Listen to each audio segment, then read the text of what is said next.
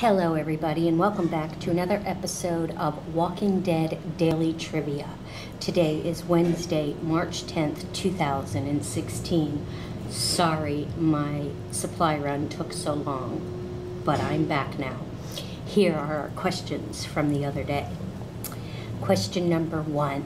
In Season 3 of The Walking Dead, Rick and his group agree to trade what service to the prisoners for supplies?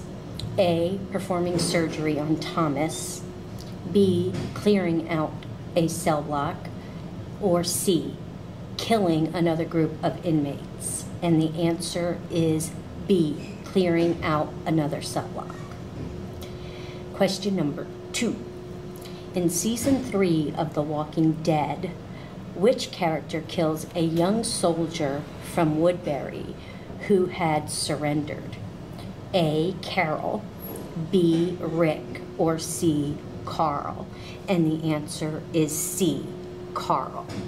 We had 9 players with 5 correct answers, and our top 5 are: in 5th place, Melissa C., 4th place, Alicia Kerr, 3rd place, Terry Johnson, 2nd place, Selena G. Love, 487, also known as Brian. And in 1st place, Tammy Alexander. Congratulations, guys. You know you're Walking Dead. And questions for tonight are: in The Walking Dead, which character does Morgan stab with a knife saying, "I don't know anyone anymore"? A.